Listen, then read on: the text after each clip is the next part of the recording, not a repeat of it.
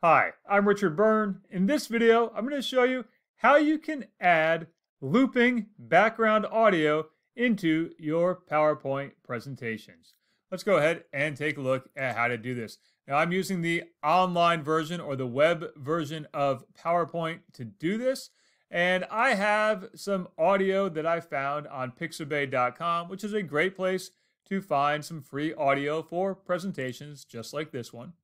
And I'm going to insert from the insert menu here some audio, and I'm going to select the audio file that I downloaded from Pixabay, and we're going to load that into this first slide. Now I could upload it to the second slide, or if I had 10 slides, I could put it in the 10th slide, but for this demo, we'll put it on the first slide. I'm going to click and drag that icon to the bottom left corner.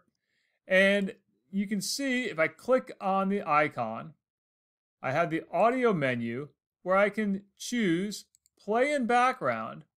Then I also have audio options here for play across slides, loop until stopped, hide during show, and rewind after playing.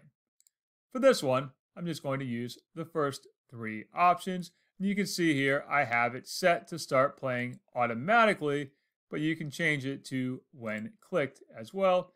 You also have the options for adjusting your volume for the playback. So that's how you can add audio into the background of your PowerPoint presentations. As always, for more things like this, please visit practicaledtech.com or subscribe to my YouTube channel.